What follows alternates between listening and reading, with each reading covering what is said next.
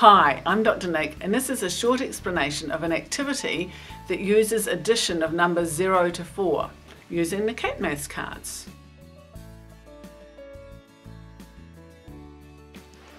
In this exercise, the children in groups or individually have some cards to work with, some cat cards to work with, and you ask the children to find a group of cats that has a total of 4 toys.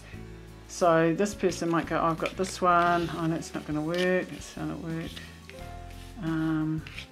Here we are, these two here. So I've got Putty Putty and Kitty, you've got 1, 2, 3, 4 toys. And then they write it down as a mathematical expression. So they would write 2 plus 2 equals 4.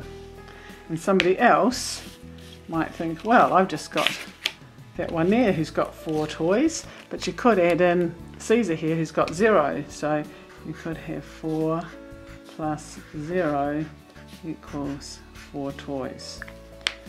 Or they could have 3 plus 1 plus 0, so 3 plus 1 plus 0 equals 4. So they're just exploring different ways to make 4, or whatever number it is that you choose.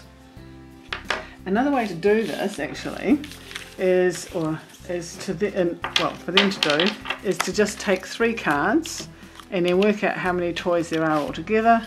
So we've got 2, 1 and 1, so we've got 2 plus 1 plus 1 equals, so 1, 2, 3, 4 equals 4. That one just turned out to be 4 as well. They won't always turn out to be 4, I would hope. So we could have 1, 2, 3 cards. So we've got 4